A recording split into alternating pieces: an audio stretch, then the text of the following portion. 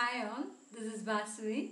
So in this video, we'll try to solve a problem with trigonometric ratios. So the problem here is, in a triangle ABC, right angled at B, if tan A is 1 over root 3, we need to find the value of sin A cos C plus cos A sin C, cos A sin C minus sin A sin C. And let me find out the sides, all the sides. So what is given here? They say tan A is 1 over root 3, right? You know tan is opposite over adjacent, right? So the values given are opposite and adjacent of angle A, because it is tan A. Remember, it is tan A. So let me first draw name the triangle. So this is A, B is at the right angle, and C. Now your angle is at A, tan A, right? So the angle is now at A. So which is your opposite side? This one is your opposite side. This one is your adjacent side, and this one is your hypotenuse side. Okay. Now the values given are, opposite is 1. So this is going to be 1, and the adjacent side is root 3.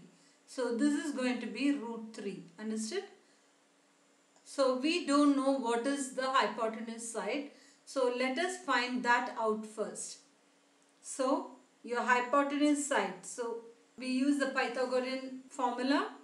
There you have c square is equal to a square plus b square, right? Where a and b are the shortest sides. Now we don't know the hypotenuse side, so we'll keep the c as it is. So that is c square, and a is root 3, so that is root 3 the whole square, plus b is 1, so that is 1 square. So the square of a third will give the number itself. Square root 3, when you square it, it becomes 3. And 1 square is 1, you know that. So that will give you 4. Now you have got your c square as 4. Hence your c would be equal to square root of 4, which is 2. So you got your c as 2. Now that you know all the sides, all the 3 sides, let's find out what are sin A, cos C, cos A, sin C. First let's do with angle A. Okay, now I'm going to find out with angle A. So here your angle is at A. Okay, so this is ABC. You have found out this is given root 3. This is given as 1 and this is 2. Now I am going to find sin A and cos A. Okay, cos A. So now you know that the theta is at A, right? So your angle is over here. Now you know what is the opposite side. This is opposite and this one is adjacent, right? And as usual, the longest side is your hypotenuse side. Now how do you write sin A? Sin A is opposite over hypotenuse. So you know what is your opposite side. Opposite side is 1 over hypotenuse is 2. So you got that as 1 over 2. Now cos A. Next we are going to find cos A. Cos A is adjacent over hypotenuse. Here your adjacent is root 3 and your hypotenuse is 2. So that would be root 3 by 2. Then we also need sin C and cos C. A, B and C.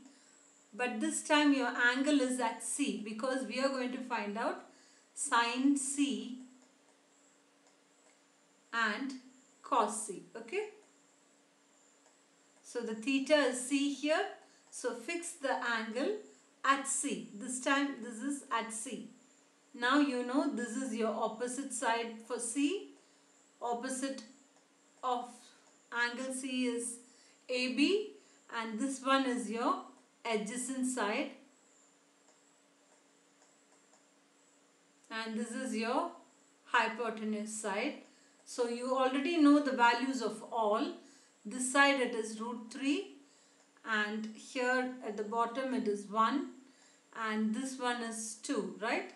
Now sine C, sine is again opposite over hypotenuse.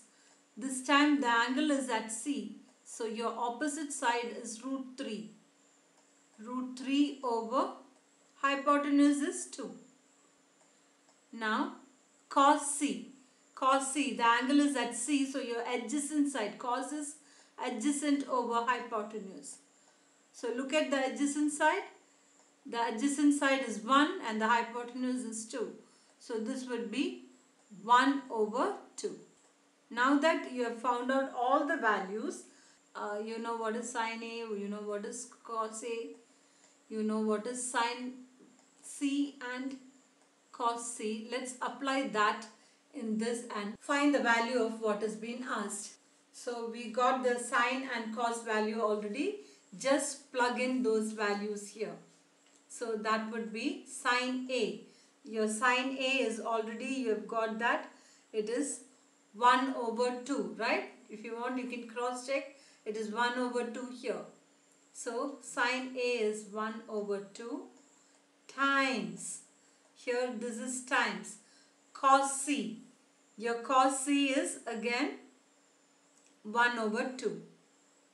So I put that also here, 1 over 2. This plus, you have the next set, cos A. Cos A is √3 over 2 times sin C. Sin C is also √3 over 2. So here this would be, now how you don't have anything to simplify, straight away multiply the numerators. 1 times 1 is 1 and 2 times 2 is 4. Plus, now here times, you don't have anything to simplify again this side.